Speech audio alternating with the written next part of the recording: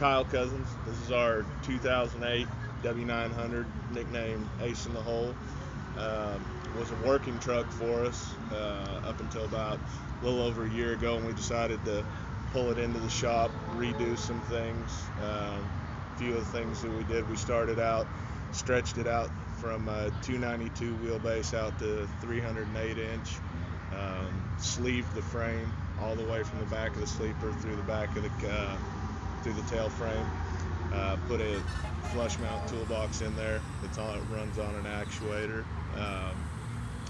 Really, primarily, the whole reason why we pulled it off the road was to repaint it. So we went with the same colors again: black, red, pearl, red, Torador red, and gold.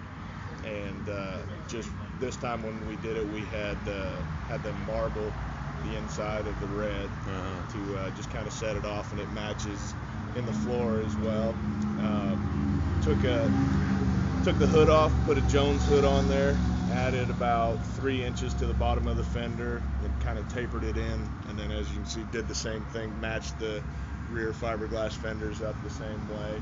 And then on the cab panels, changed the cab panels to where they drop down now. I think they added 2 inches, something like that.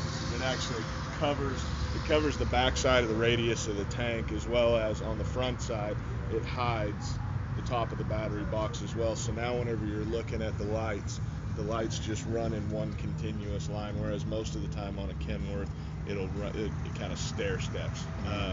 Interior wise, we had 2B's Interior out there in Seattle make us up a Seattle package for it, and it's black with red Cayman alligator insert. All the buttons in it are red. Painted just about every piece of plastic in there, the black, red, pearl, just to kind of give it that glossy pop. And also covered the seats as well in there. Did some marble on the dash of the red too. So, and then under the hood, the paint scheme runs through the hood on the underside of the hood. It's painted as well, marbled, matched to the outside. We pulled the motor out, completely sanded it down, took all the cast and everything out of it, so it's more or less completely smooth. Chrome valve cover, just basically chromed as much as we possibly could underneath the hood.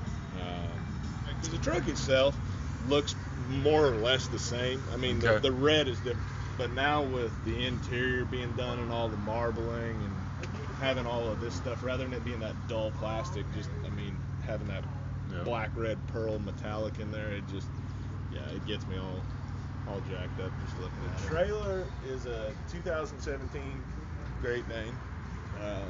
We ordered it. I think it came in January. We had, I can't remember how many lights it came with, but we added it. I think the trailer now has 132 lights. Okay. Basically just tried to keep all of the spacing as even as possible. Added as many lights while keeping the spacing.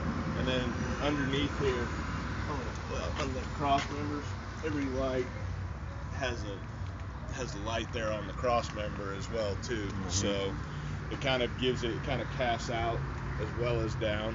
Okay. And put some light panels on the front and back of both of the axles, and painted the rails. We actually originally were just going to polish out the rails, and then had them polished out, and it just didn't quite pop. It didn't quite pop, so we decided to go back and basically paint them the same color as the frame of the truck. Painted all the subframe and everything on the trailer. Just kind of trying to dress it up a little bit.